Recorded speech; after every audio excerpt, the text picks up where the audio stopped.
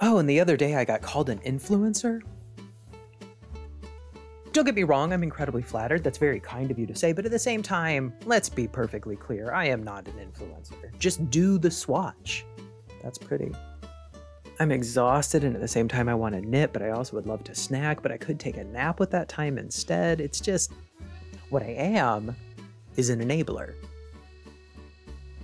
I was just saying that, oh, and I want to knit with every single one of you because I know that you have some freak nasty stories and I want to hear them. Do you hear me? I'm Flannel and Pearls, your local neighborhood knitting friend, and I'll see you next time.